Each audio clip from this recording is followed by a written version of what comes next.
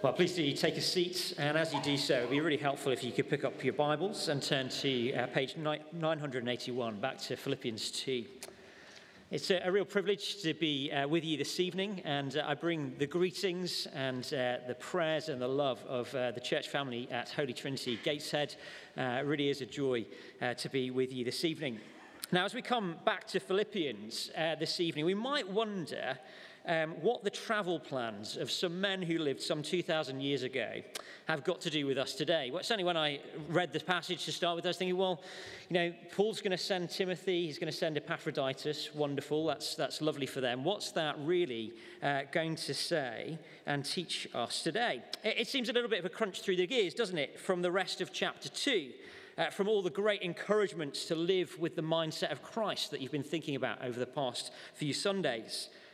But as we slow down and take a closer look, we'll see that Timothy and Epaphroditus are living examples of the kind of lifestyle that Paul has been encouraging and urging his readers towards in the rest of the letter.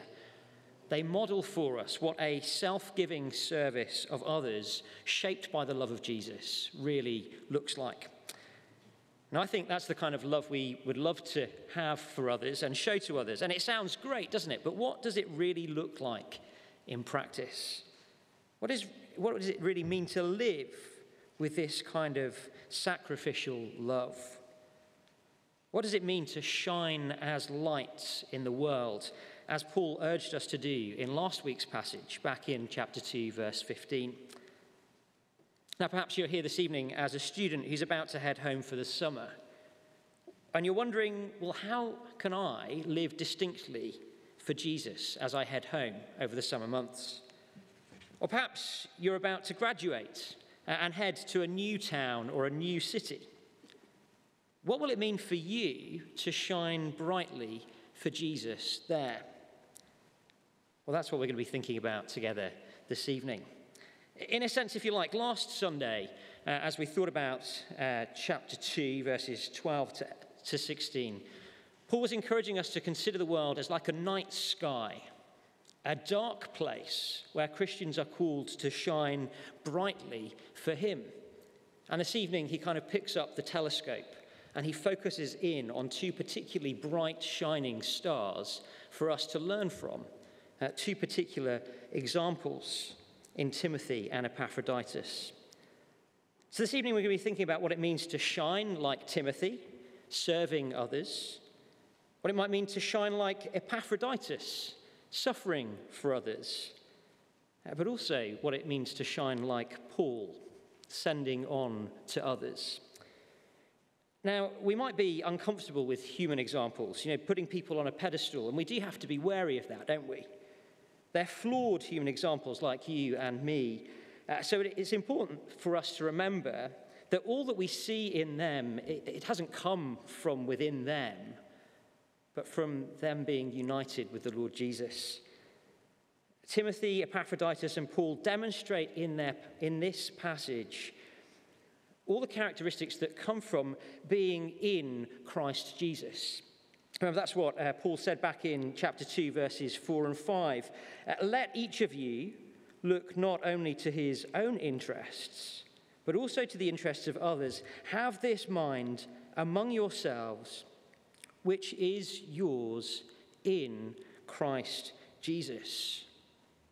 Everything we see and learn of them this evening comes from knowing and being united with Jesus. So at some level, although they're special, and it's right that Paul singles Timothy and Epaphroditus out for us so that we can learn from them, they point beyond themselves to the Lord Jesus Christ, our Saviour and Lord. And at another level, well, actually, they shouldn't be special, should they? Because each and every Christian is called to live out this same mindset, to have the same mindset that is ours in Christ Jesus too. Well, let's think about Timothy first. What might it mean to shine like Timothy, serving others? This is in verses 19 to 24. Now, at some level, it's a little bit odd that this section is here at all, because the Philippian church knew Timothy pretty well. He's listed as one of the writers of the letter back in chapter 1, verse 1. He was there when the church began. You can read all about that in Acts chapter 16. And even in today's section, it says, verse 22, you know his proven worth.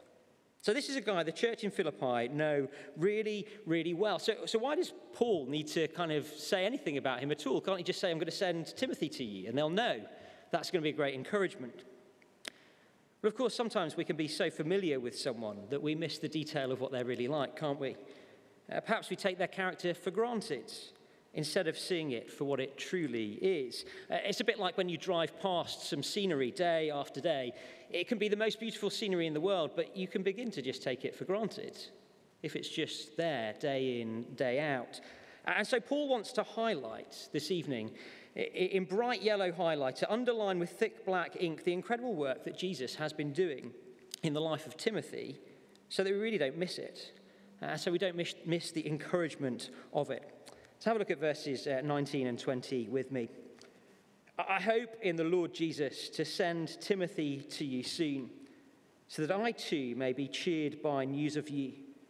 For I have no one like him who will be genuinely concerned for your welfare. Paul's effectively saying, look, I'm sending you the best that I have, someone who's going to come to you, not looking out for himself, but pouring himself out, spending his time, his energy, investing in your growth and in helping you to grow in your love of Jesus. He's not going to come seeing what he can get from you. He's not going to come seeking power and influence for himself. He's not coming to make his name great among you. He's not in it for the money or for the gifts that you might give him. No, he's not even in it to make friends. He is there to seek your good. That's what he's going to come and do among you. And I don't know about you, but I find that a challenge. That's a challenge for us, isn't it? It's so easy, isn't it, to turn up at church or at our home group or at our student group thinking, well, what's in it for me? What am I getting out of this? Is the music style to my taste? Am I being really well fed? Now, of course, this is the kind of cultural air we breathe, isn't it? We're so used to everything being tailored to our own individual preferences. Just think about when you go to the coffee shop, how many options there are to tailor your coffee to your particular wants and needs. I love the grande extra hot wet latte from Starbucks. I'm sure you've got your own preference. It's shaped around us, isn't it? Everything for us. But the problem is, if that's the attitude that we come to church with, well, then no one gets to experience the kind of love and unity that the gospel creates, do they? Who cares for others if we're all looking towards our own needs and interests? Well, no one. So the key question is, how do we move from an inward, me-centered attitude to one that is other-centered, selfless, sacrificially putting the needs of others first? Well, the answer lies in our verses today, but only as we compare them with the command back in chapter 2, verse 4. You see, there's a deep connection back to what Paul has already written. And we need to grasp this evening if we're really going to embody the love of Christ to others. So have a look back to chapter 2, verse 4 with me. Paul writes this, "Let each of you look not only to his own interests, but also to the interests of others." Now, I want you to keep looking at that verse as I read chapter 2, verses 20 and 21, and see what they set you up to expect from these verses. Chapter 2, verses 20 and 21 say this, "I have no one like him who will be genuinely concerned for your welfare, for they all seek their own interests, not those of..." How are we expecting that verse to finish? Having looked at chapter 2, verse 4. "For they all seek their own interests, not those of others." That's what we're expecting, isn't it? That was the command. Look to the interests of others. But that's not what chapter 2, verse 21 says, is it? They all seek their own interests, not those of Jesus Christ. Here is the key principle that we need to grasp this evening. if we're going to learn to live our lives in service of others, and that is to serve others, is to serve Christ. To serve others is to serve Christ, if we're doing it for the glory of his name. We don't have to make a choice between our own personal relationship with Jesus and growth and serving others. The two aren't kind of opposed to each other. No, they come hand in hand. To serve others is to serve Christ. And on the flip side, to seek our own interests and not the interests of others is to fail to serve Christ. It's to fail to be like Christ and to love like him, isn't it? After all, he gave himself in the ultimate demonstration of self-giving service, as he gave himself to die on the cross for you and for me. He laid down his life for us on the cross. If we want to serve him, and if we're going to serve him, it means loving others in that kind of a way. Because if you're a Christian here this evening, you are intimately connected to every other Christian. We are all in Christ, united with him and therefore united with one another. That's an inescapable fact, an inescapable reality of the gospel. So if that's the case, if we're united with one another, it would be foolish, wouldn't it, to ignore one another's needs? Not to worry about what others are going through? It would be like ignoring a part of your own body. So here's the challenge for us this evening. Every time we walk through those doors to come to church, could we be thinking, not, I wonder what I'm going to receive today, but who could I serve today? Who is it that needs me to draw alongside them, to encourage them, to rejoice with them, to mourn with them, to meet up with them? And over the summer months, is there someone that needs some encouragement as they head home to a non-Christian family? Perhaps you know of a student who's going to be heading into a pretty tricky situation as they head back for the summer, to a church where they're going to be more isolated from others of their own age. Could you send a message to them at some point over the next few weeks, or offer to have a video call with them on a regular basis to keep encouraging them in their faith? Or even perhaps you could go and visit to help and encourage them to keep going with Jesus.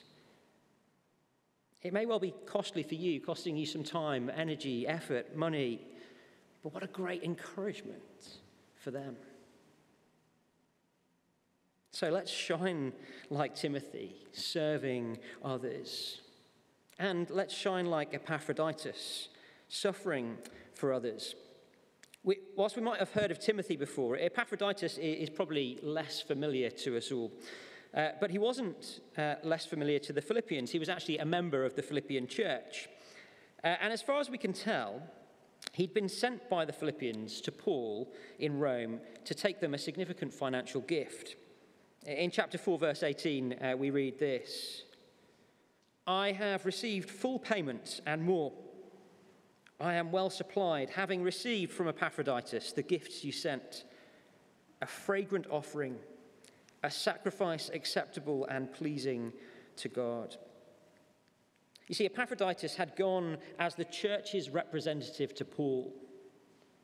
And it's clear, isn't it, from the way he's described by Paul in today's verses, that it wasn't just kind of some slave or kind of helper sent to take the money.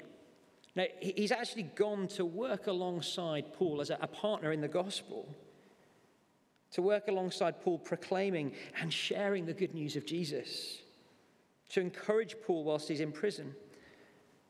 Just look at verse 25 and how Paul describes him. "I've thought it necessary to send to you Epaphroditus, my brother and fellow worker and fellow soldier, and your messenger and minister to my needs." These are intimate terms, aren't they? His brother, his fellow worker, a fellow soldier. The fact that he describes Epaphroditus in such positive terms means that Paul clearly has been blessed by him and has seen him as a faithful co-worker in the gospel. But for the Philippians, it has been a time of anxiety for their dear friend, hasn't it? Verse 26, we read this: he has been longing for you all and has been distressed because you heard that he was ill. Indeed, he was ill, near to death, but God had mercy on him. Now just put yourself in the shoes of the Philippian church for a moment. The journey from Philippi to Rome is about 700 miles. It would have taken around 6 weeks or between 6 weeks and 3 months, depending on the conditions. Not a short journey to make. You've sent one of your own congregation to go and support the gospel work that you're partnering with. You've sent a significant financial gift that you know is so desperately needed. And then you get the message back that the one you've sent is seriously ill. How are you going to be feeling? Pretty anxious, pretty worried, aren't you? But now imagine you're Epaphroditus. I know that my natural instinct would probably be to worry about myself. Am I going to be okay? I feel pretty rough at the moment. I hope I come through this. But how does Epaphroditus feel in the midst of his illness? What is he thinking about? Verse 26. He has been longing for you all and has been distressed because you heard that he was ill. He's not worried about himself. He's deeply concerned about the church he so dearly loves. In our translation here, it says he was distressed. It's more literally, he was out of his mind with worry. Here again is a man who is more concerned about the welfare of others than he is himself. But why? What is it that stirs such passion and concern in him? It's driven by the gospel, isn't it? Verse 30. He nearly died for the work of Christ, risking his life to complete what was lacking in your service to me. The very reason that Epaphroditus got ill in the first place was because he was undertaking a mission that was, in effect, for the Lord Jesus. And he was so committed to it that he nearly died for the work of Christ. Perhaps if he'd turned back or given up the journey sooner, he wouldn't have been in such an unfit state when he made it to Paul. We don't know, but why was it he risked his life? Because he got what we were talking about earlier. He knew that to serve others was to serve Christ. He knew that as he went on this journey, he was taking the whole encouragement of the Philippian church with him. He represented the church to Paul. And that's where this odd phrase at the end of verse 30 comes in. When Paul writes that he was risking his life to complete what was lacking in your service to me, I don't think Paul's being grumpy and saying, hey, couldn't you have done more, guys? He was being realistic. They couldn't all possibly go and be with Paul, could they? But Epaphroditus could. He knew that if he could only get to Rome, if he could just make it through, it would be such an encouragement to Paul. It would fuel him for the long road ahead, so he put himself on the line. If with Timothy we saw that to serve others is to serve Christ, with Epaphroditus we see that to suffer for others is to suffer for Christ. And we should honor and celebrate those who do. That's what Paul encourages us towards, isn't it? Verse 29, receive him in the Lord with all joy and honor such men. You see, the people we celebrate, the stories that we tell, shape the characteristics that we think are important. And so we should celebrate and honor those who are willing to take risks for the sake of serving others. and for the sake of the Lord Jesus. We should celebrate those who are suffering in the middle of it all, but are not thinking about themselves, but about others and their good. I just want to share, we've been so blessed by a number of families at Holy Trinity Gateshead as we've made the move from Sheffield to join them in the last couple of months.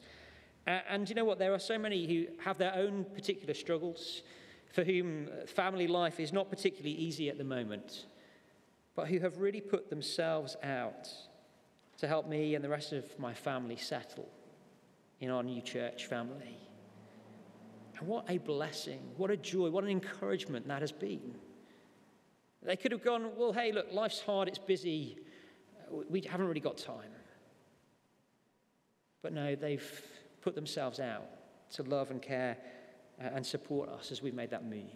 And that has had such an impact on us. So let me encourage you to think about how you can do the same for others. That brings us to our final and much briefer point this evening. And that is that we should also shine like Paul, sending on to others. Paul's in a pretty tough situation, isn't he? He's in prison. He's suffering for the sake of the gospel. And I'm sure as we think about it, he really could have done with these great guys, Timothy and Epaphroditus, sticking around, couldn't he? To encourage him in his gospel work. But instead, he sends them. Now, this is instructive for us too, isn't it? Sometimes looking out for the interests of others doesn't actually mean we ourselves have to go. It might actually mean being willing to send others to do gospel work, whether that's short-term, like Timothy, or long-term, like Epaphroditus. But let's also be clear, it is costly. Paul described both of these men with great affection, didn't he? Timothy he described like a son. Epaphroditus he described as a brother and fellow worker. It's costly. Just because you're not going doesn't mean you don't feel the loss. Now, it may be that some of you here this evening were here when HTG or St. Joseph's Benwell were planted.